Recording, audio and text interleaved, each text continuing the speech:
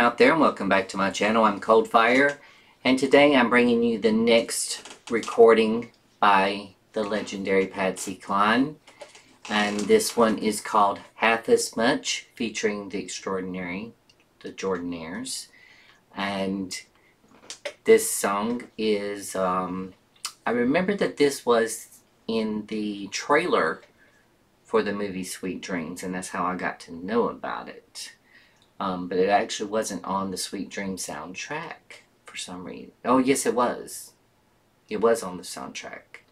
And I couldn't remember because she didn't sing it in the movie, or Jessica Lange didn't lip sync it in the movie.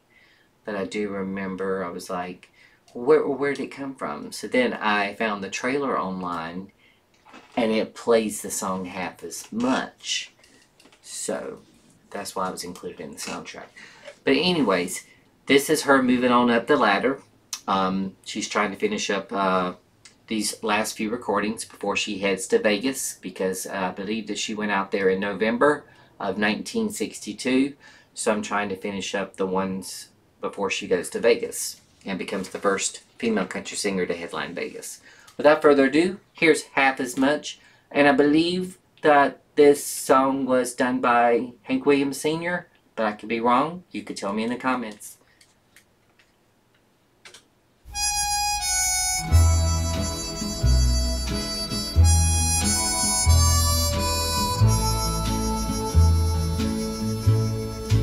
If you loved me half as much as I love you, you wouldn't worry me half as much as you do. You're nice to me when there's no one else around. You only build me up to let me down.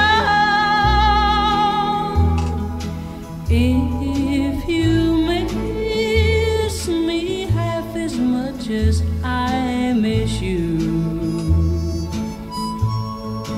you wouldn't stay away half as much as you do. I know that I would never be this blue if you only loved me half as much as I love you. If you loved me half as much as I love you, you wouldn't worry me half as much as you do.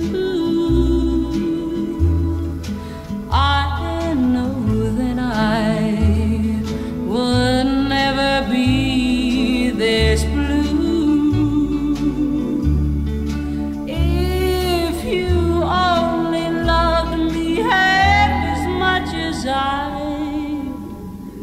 loved you.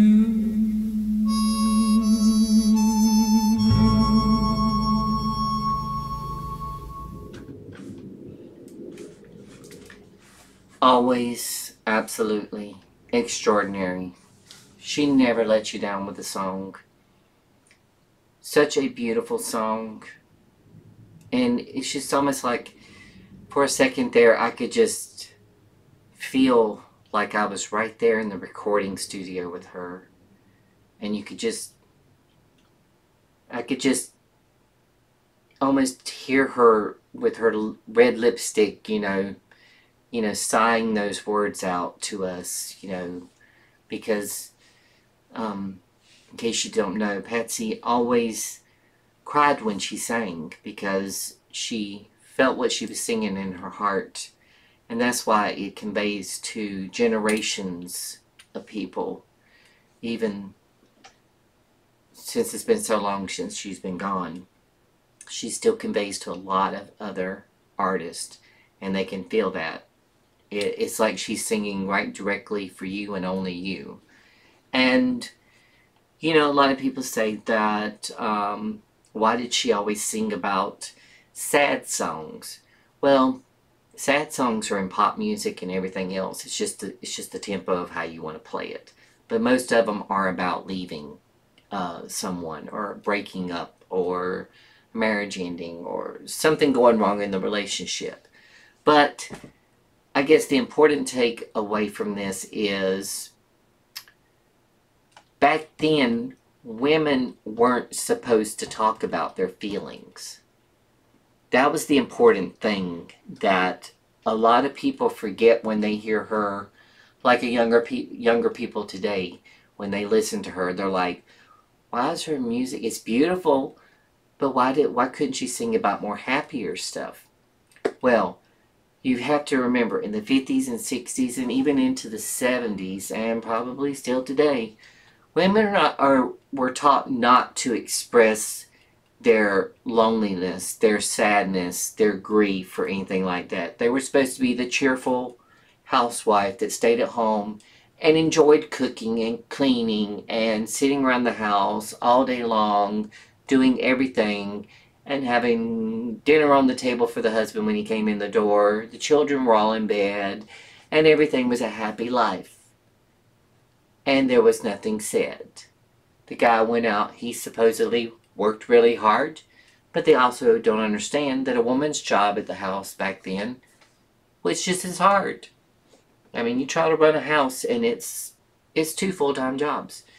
But she was conveying messages that other women out there could relate to, that weren't able to express their feelings. And that's why she was, you know, one of the biggest country icons there was, because especially in country music, it was so stereotypical for feelings not to be expressed by women.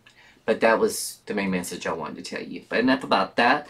I hope that you enjoyed this song. I hope you enjoyed Patsy Cline's unique voice that can never ever be duplicated, unless she comes back to us, which I wish she could. But that was the one and only Patsy Cline, Half as Much, and I enjoyed reacting to this video, and I hope that you enjoyed my reaction to this video. Thank you. Have a great day. Remember to love, respect, and treat everyone the same out there in this crazy, crazy world that we're living in. Love you.